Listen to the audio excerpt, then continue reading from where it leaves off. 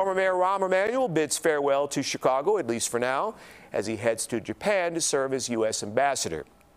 This morning, Emanuel tweeted this photo of himself and wife Amy Rule as they wave goodbye on their front porch in Ravenswood. "Goodbye for now, sweet home Chicago," he wrote.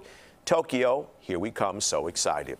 Emanuel begins his ambassadorship as tensions are escalating between Japan's neighbors, North and South Korea, and as relations between the United States and China are more strained than in recent memory.